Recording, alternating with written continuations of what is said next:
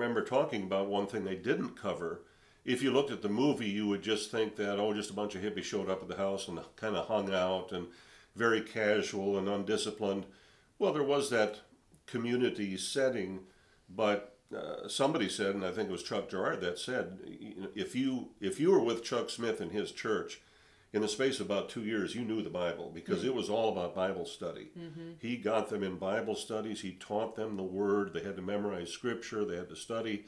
Well, that wasn't in the movie. Yeah. And that's kind of unfortunate, because really that's the most important part of his ministry, right, is that he discipled these guys.